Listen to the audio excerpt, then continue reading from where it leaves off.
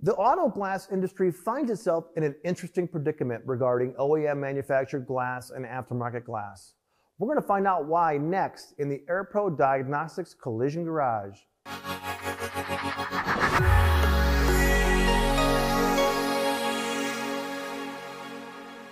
When you have to install new glass, what's the right choice?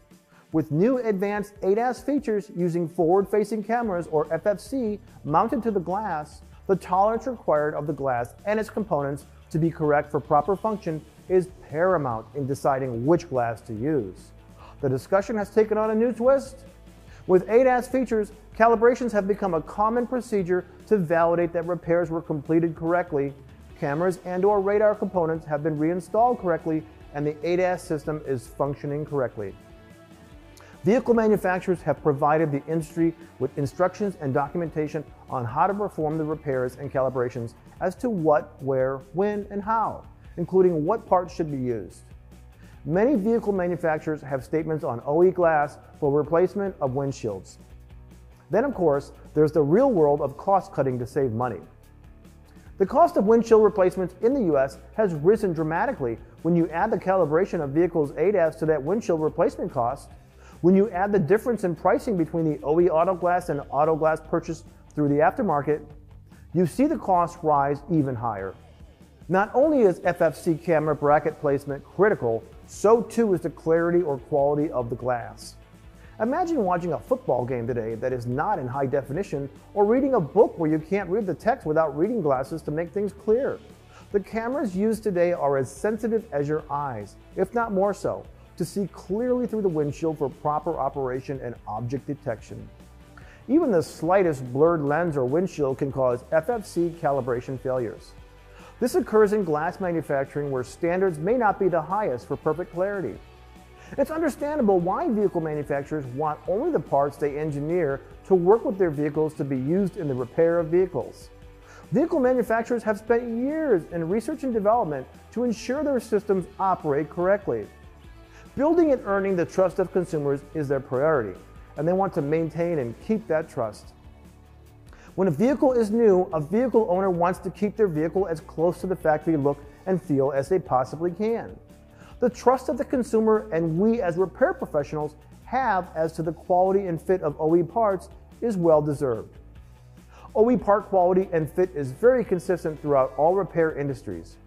Nobody's perfect, but OE part consistency is the gold standard for all aspects of repairs. Another factor for newer vehicles is the fact that it takes the aftermarket industry time to catch up in reverse engineering or attempting to copy the manufacturer's specifications. For the auto glass industry, there is another benefit to OE glass. When calibrations fail, and they will, the consistency in OE windshields most of the time may rule out glass defects as the culprit. This leads the calibration technician into looking at other causes of the failure and wasting a lot of time attempting several calibrations and different tools, and invariably may send the vehicle to the dealer. This is why most dealerships will refuse to calibrate a forward-facing camera on an aftermarket windshield. They won't put their name on it or assume the liability of an aftermarket part. With the scrutiny of glass quality, aftermarket glass suppliers stepped up their quality control of the glass they were supplying to the repair industry. A major factor was the brackets or attachments to the windshield that hold the FFC.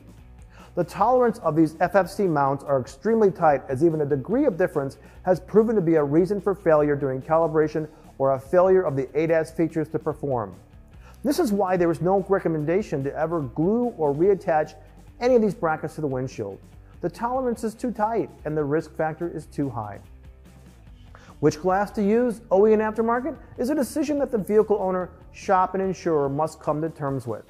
But keep in mind, when a calibration fails after a windshield has been R&I'd or replaced, there is no code to tell you why, only a technician who must reason through the possible problems creating the failed calibration. The Auto Glass Safety Council, or AGSC, has a solid troubleshooting guide on what to do if a calibration fails. First, don't assume that if it's an aftermarket glass, the windshield part is the problem. Take the time to determine the cause. Did the system operate before the glass was replaced? You won't know unless you performed a pre-scan for DTCs before removing the old windshield. Did the system get damaged during install? Some technicians leave the camera hanging during windshield replacement, causing damage to cameras from the shock of being bumped or hit by technicians or tools. This will be evident from a bad camera code that was not present in the pre-scan. Was the glass cleaned in front of the camera? Look for spots in contamination. Was the camera mounted to the glass correctly? This is a very common mistake. Was the connector plugged in correctly? Very common mistake too. Did the camera lens get touched or coating damaged? Never touch the lens.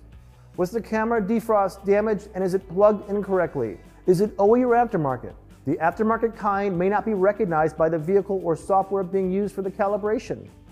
Are you maintaining proper voltage for the procedure? Are all vehicle prerequisites met? Tire pressure, fuel, passenger, excess cargo. Is the environment correct? Vehicle and targets on level surface. Target free from glare of sun and shadows. Free of background clutter, confusing the camera. Anything moving the target like wind or fans. Software. Up to date. Does camera need a programming update? Are you capable of accessing OEM software? Setup. Is the target set to the proper height and distance and centered correctly? All of these are factors that may not be associated with the quality of the glass. A rule of thumb is if the calibration fail is instant, the software and connections are a good place to start. If it takes time, then the list above is a good start to find the reason for failure, provided it's not the glass itself. The reality is that calibration failures can be for many reasons, from the glass quality to technician error to software not being compatible. The only thing the technician has is a tool saying the calibration failed or a test drive and the vehicle signaling that the calibration failed. The skill of the technician to troubleshoot through all the possibilities is a critical part to doing calibrations. I'm Jason Stahl from the AirPro Diagnostics Collision Garage. Thanks for watching.